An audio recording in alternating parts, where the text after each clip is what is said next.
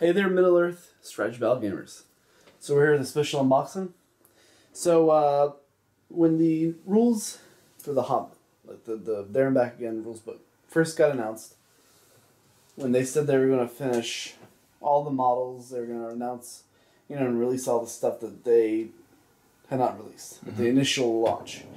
The first thing that came to my mind was... Let me just interrupt you there real quick. Even before then. Even before then. When you first, the opening scene for the Unexpected Journey. Opening scene of the Unexpected Journey, they show Thranduil right up on his elk. And before that, I was playing Mirkwood. I started playing Mirkwood back before The Hobbit even came out. And I was like, oh, we're going to get an elk.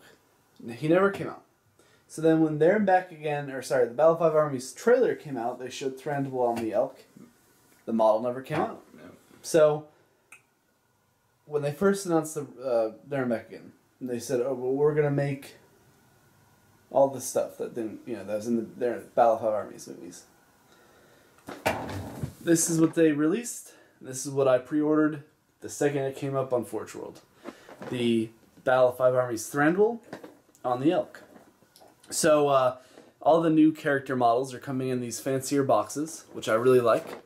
And I'm going to go ahead and open him, unwrap him, and show you guys what he's all about.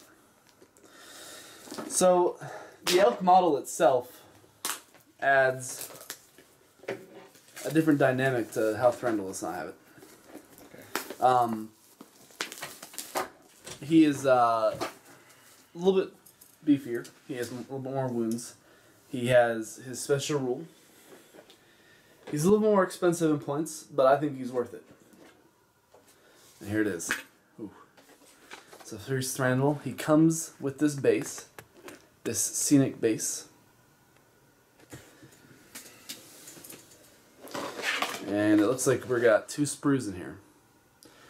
And here's the Forge World. I don't know what that, if it's like a seal of approval or something, Forge World. Alright, so here's what we got. 2 boxes. This box looks like it contains the ruins.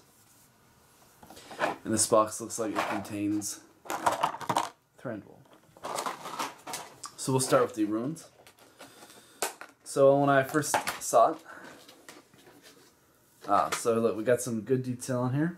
Looks like we got a dead, decapitated, Gundabad orc.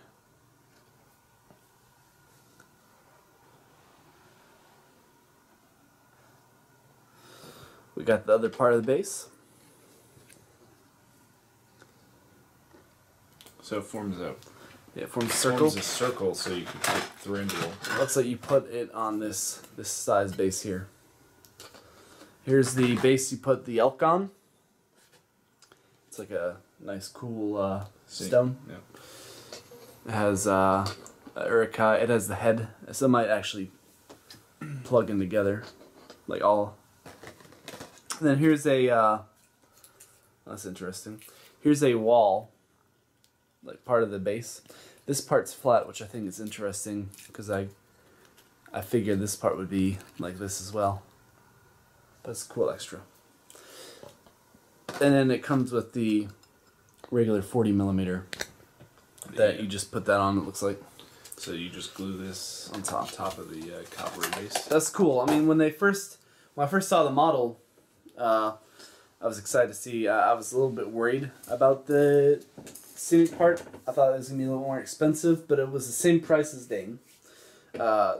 Dane comes a little bit on a scenic base with his hog and on the rock and on the foot version.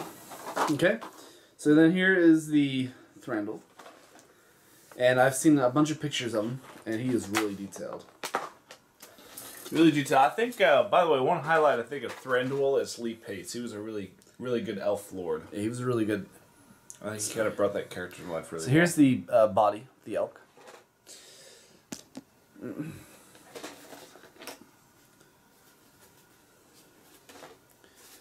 Okay. He comes really well packaged.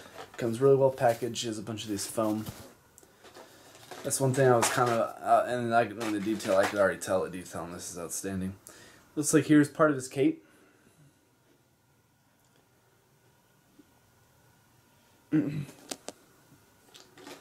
Okay, so here's Thranduil, his body.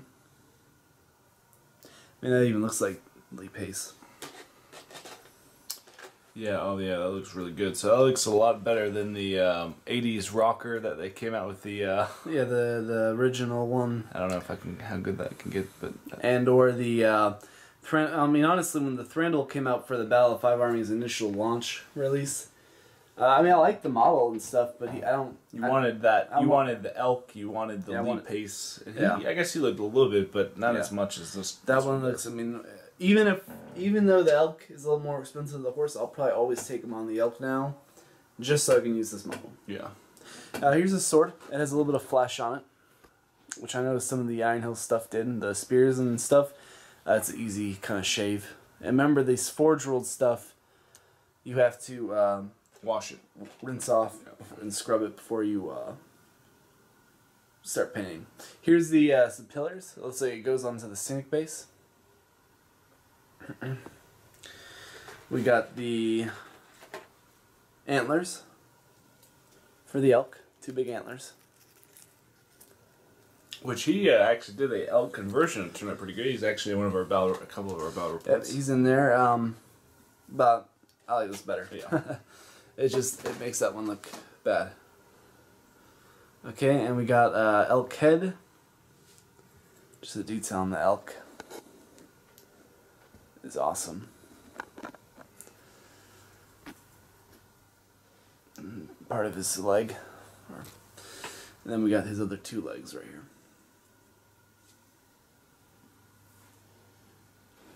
And we got one more bit. Yep. This is oh, it's part of his cape. Looks like. Cape and maybe some hair.